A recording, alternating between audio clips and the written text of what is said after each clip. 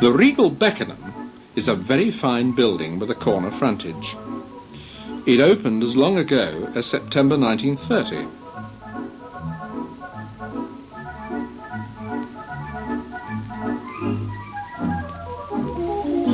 The foyer, with terrazzo floor, is very similar to the Regal Kingston.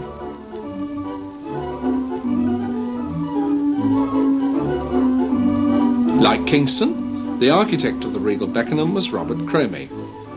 He provided 1,980 seats in stalls and circle.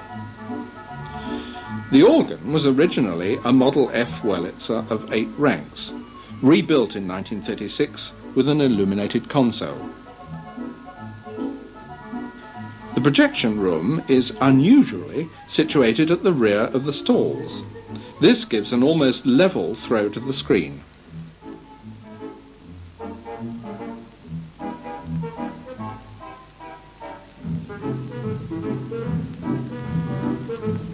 Union took over the Beckenham Regal as part of the A.H. Reed circuit, which it acquired in January 1936.